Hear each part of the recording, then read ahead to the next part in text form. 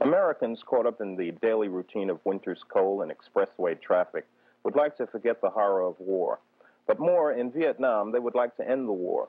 More than 10 years of battle halfway around the world has cost billions of American dollars and claimed well over 40,000 young American lives. But even the solemn statistics are not a true measure of war's unpopularity among American people.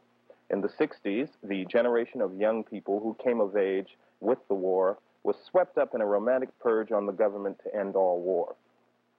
Peace now was the cry on the streets of virtually every major American city. Thousands marched, hundreds of miles, many in sandals or bare feet. But their efforts often evoked rage or fell on deaf ears. At the 1968 Democratic National Convention, Yippie met policemen in the streets of Chicago. America's young idealists had their dreams and their heads busted, while millions of Americans watched the unreal battle on television. In the fall of 1969, 1 million people marched to Washington to protest the war. The president relayed a message to the assembly that he had spent the afternoon watching a football game. Today, America faces a new protester, the Vietnam veteran. Many a Johnny who marched off to war found it contemptible and returned to say so.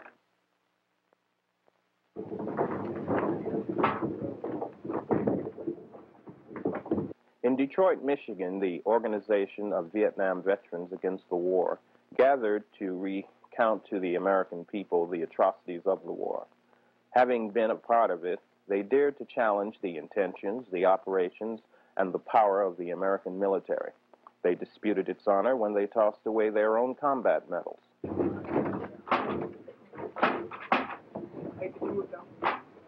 Unlike the thousands of protesters before them, these ex-servicemen had been to the Vietnam War. They reported as eyewitnesses on man's inhumanity to man.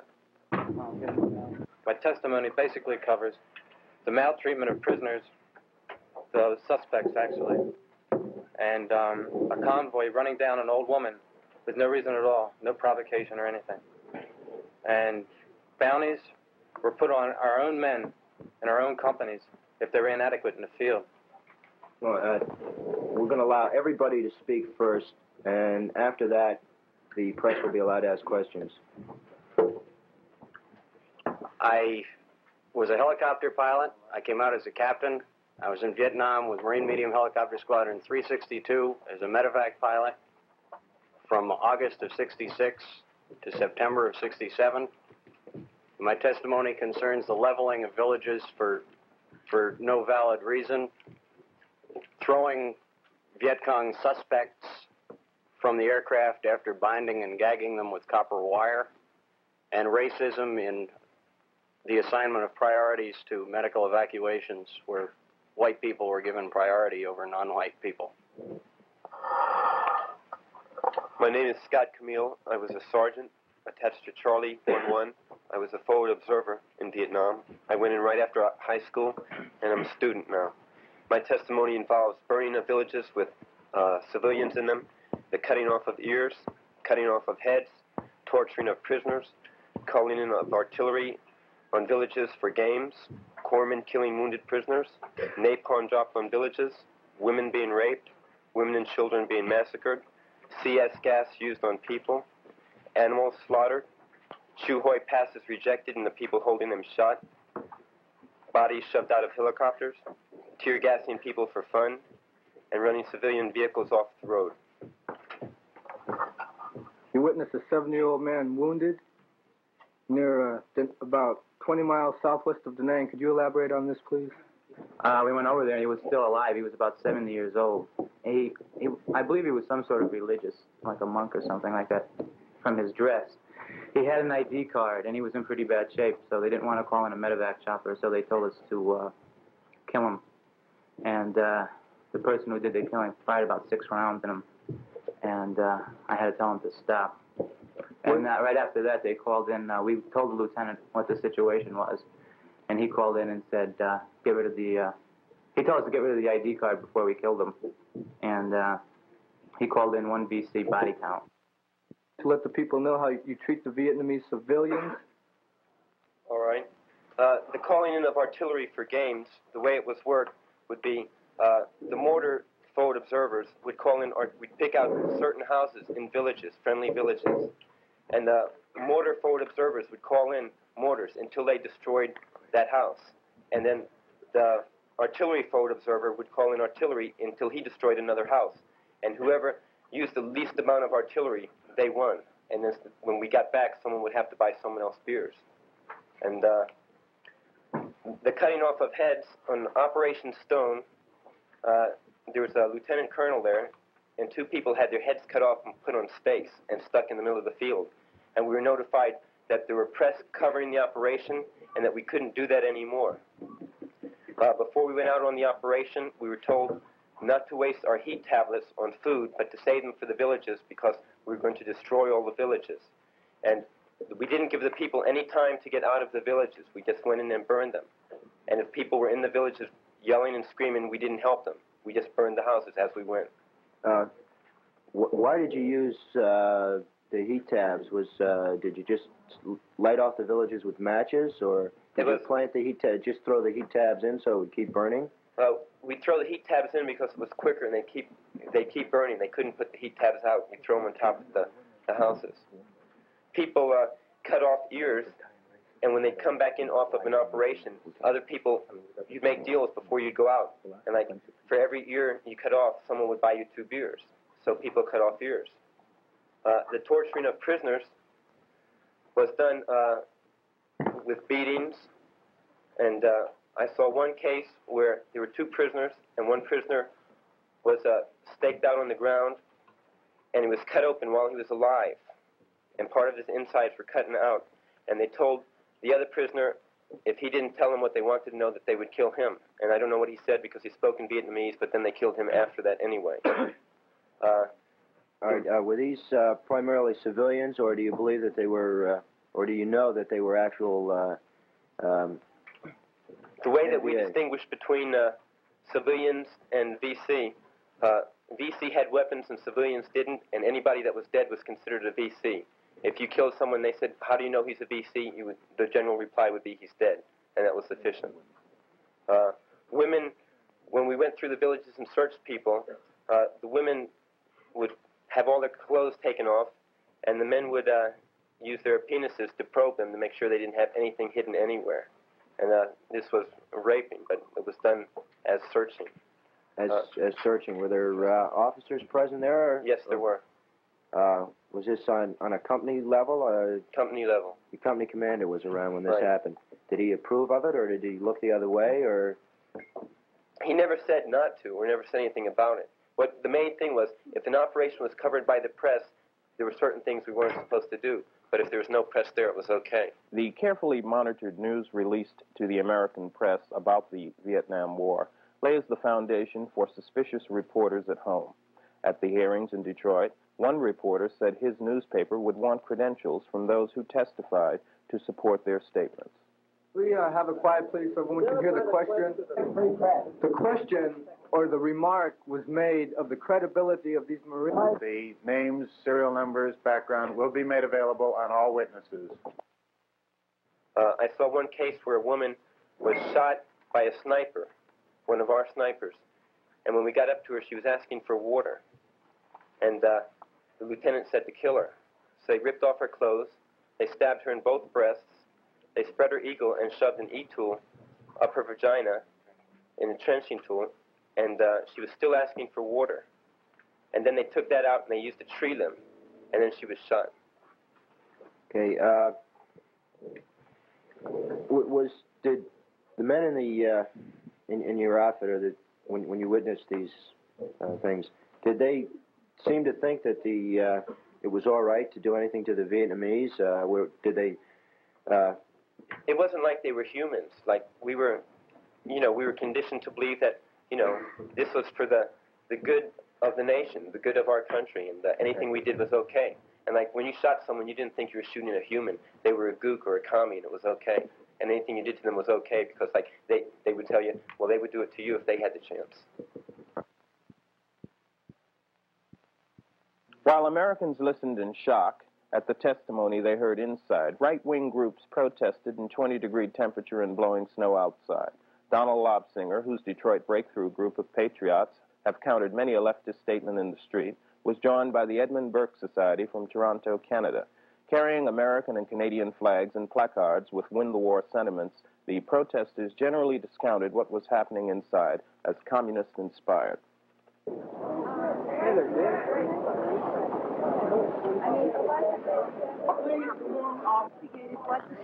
I think that I've made my point. Our purpose here today is to demonstrate that Americans are willing to resist. They are not going to give in to these efforts to break down their will to resist communism. How many organizations are represented by your group here? Breakthrough is represented here today, and we're expecting in any minute members of the Edmund Burke Society from Toronto, Canada.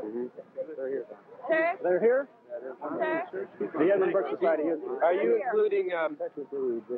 Yes. Are you including Emil Mazie in your comments here today? Do you feel that he's a traitor to the United States? I very definitely consider Emil Mazie a traitor to the United States, and I consider Richard Austin a traitor to the United States. They are lending their names and the prestige of their office and the organization to a communist front activity, and to that extent, they are traitors to the United States, and they not only should be thrown out of their offices, but they should be jailed and treated as such. How do you feel you two never?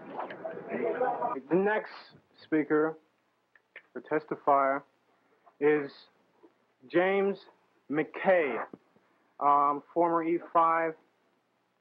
James?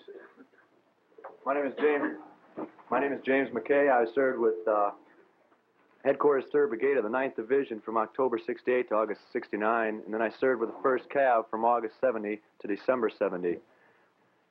During this time, our helicopters, our Cobra gunships, and a small observation helicopters would go out on search and destroy missions, more or less, where they'd go out and they'd shoot anything, any structures they saw. They'd shoot all structures. They'd shoot all people, be they men, women, or children. Many anti-war sympathizers were disturbed that customs officials had allowed the Toronto group to cross the border. A group of Vietnamese citizens who were scheduled to testify at the hearings via closed-circuit TV from Windsor were not granted visas into Canada. Those attending the hearings viewed the border incidents as backroom international politics. Before the end of the 3-day hearings, however, some Vietnamese citizens were allowed into Canada, and a portion of the testimony was taken at the University of Windsor. When they fired on any moving target, that meant men, women, and children. One kind of joke that went between the pilots was if they fired or not upon anybody they saw was whether they waved or not. This was a kind of a joke going between the pilots, but it didn't count because they just shot anything they saw. When you interrogate a POW or a villager, what to look for, where they hide things, and they stress over and over again that a woman has more available places to hide things like maps or anything than a male. So we covered about 20 minutes on where to search for objects for a male suspect and about an hour on a female, because it was like everyone was getting into it pretty heavy, like, you know, wishful thinking, In the hallways and the hotel lobby outside the hearing room, hippies and ex-GIs met in informal anti-war caucuses. The GIs were particularly disturbed and considered a formal action when it was rumored that a U.S. invasion of Laos was pending. Many of the organizers of the hearings met in concern over the lack of attention paid the hearings by the national press. Even the appearance of Jane Fonda and Mark Lane did not attract much attention. Although the veterans were the new blood in the movement, their views concerning what's wrong with America matched many a leftist hippie before them.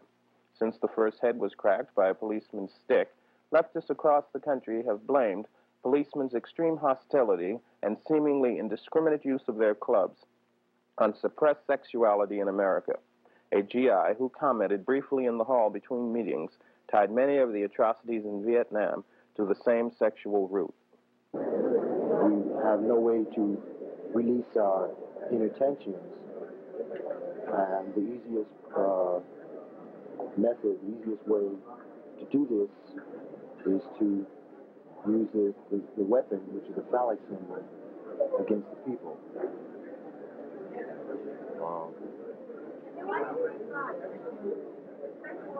This also has a lot to deal with racism and sexual frustration.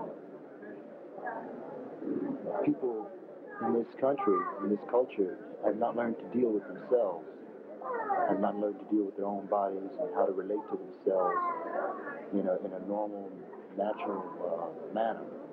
If you can't deal with yourself and being about loving yourself, you just can't be about loving anybody else.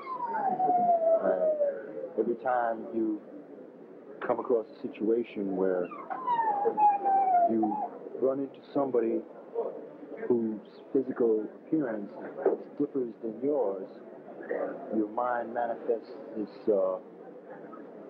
perversion that you've been taught, and you move on as it's that the person who you're now dealing with, because they don't look exactly like you. Into a trench full of civilians, which I thought he would have said, my moral indignation would have been too much. He said I probably would have shot into him. He said, because the whole set's over there, it's a matter of survival. You really can't tell who the enemy is. And, they're just so filled, I don't know if they've been bringing that out, they're just so filled with stories of women booby trapping their babies. By the second and third days, news of the hearings had reached local hippies and street people, and they took up daily residence. Although they were concerned at the testimony, most had read it before in underground newspapers or heard it before at other anti-war rallies. Some admitted that while the war was wrong and something should be done to stop it, they attended the hearings because there was little else to do in the streets in the wintertime. For most, demonstrations were old hat, a place to see friends, a social as well as political event. They usually slipped out of the hearings a few hours a day for a short nap in the hallway, or a quick snack from the hotel restaurant. Generally, they found the hotel as friendly a place as any to get in out of the cold. Obviously, there are about 700 people in there.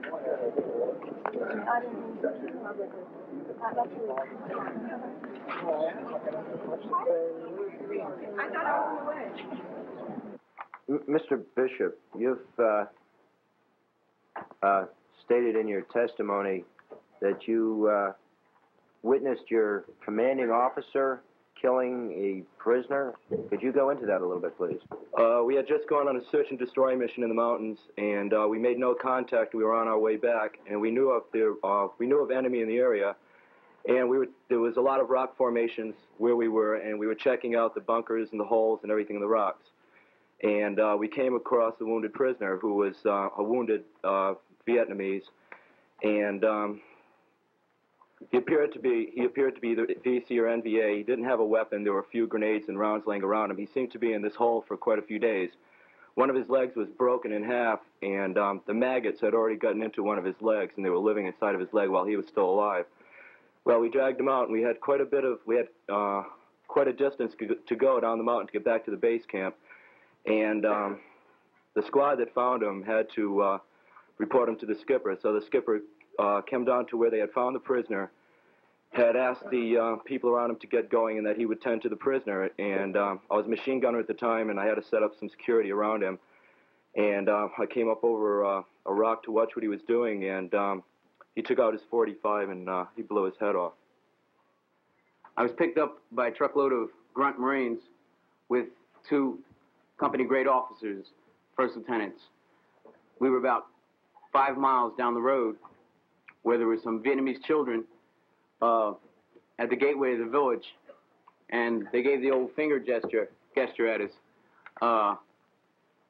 It was understandable that they picked us up from the GIs there. They stopped the truck. They didn't stop the truck. They slowed down a little bit, and it was just like response. The guys got up, including the lieutenants, and just blew all the kids away. There was about 5 or 6 kids blown away there, and then the truck just moved, continued down the hill. That was my first day in Vietnam. But they found a woman with bandages, so she was questioned by 6 Arvins, and the way they questioned her was since she had bandages, they shot her. She was hit about 20 times. So after she was questioned, of course dead, this guy come over who was, and knowing him, he was a former major. He was in the service for 20 years, and he got hungry again and came back over working with USAID, Aid International Development. And he went over there and ripped her clothes off and took a knife and cut from her vagina all the way up, well, just about up to her breast, and organs out.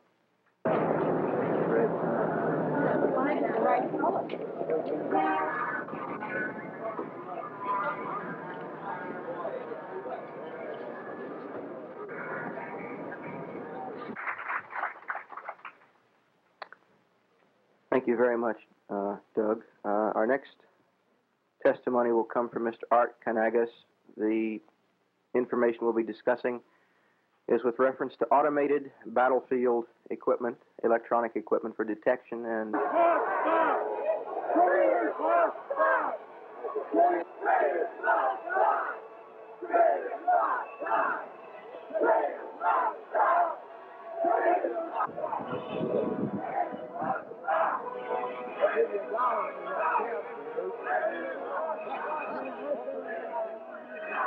She went to the north when she was 4 months pregnant, and the child was born there. This was her first child. The child has one line across the palm, has a small head, and shows symptoms of having no cerebrum. The child convulses with legs crossed and head tilted backwards. The hard palate of the mouth is much higher than normal. There are lesions in the respiratory system. When the child breathes, the neck immediately above the chest collapses inward. The child can only eat, defecate, and urinate. There's effects of being a typical mongoloid. The eyelids have an extra wrinkle typical of mongoloidism, and there's only one cross line across the palm. Feet and hands can both be bent back in the wrong direction, and the heels can easily be made to touch the ear. The child cannot walk or talk, except to say, Mama. Power, NLF power, NLF power, people for power, people for power, pilot shooting down power, pilot shooting down power, Vietnam power, Vietnam power, is the people's power, is the people's power.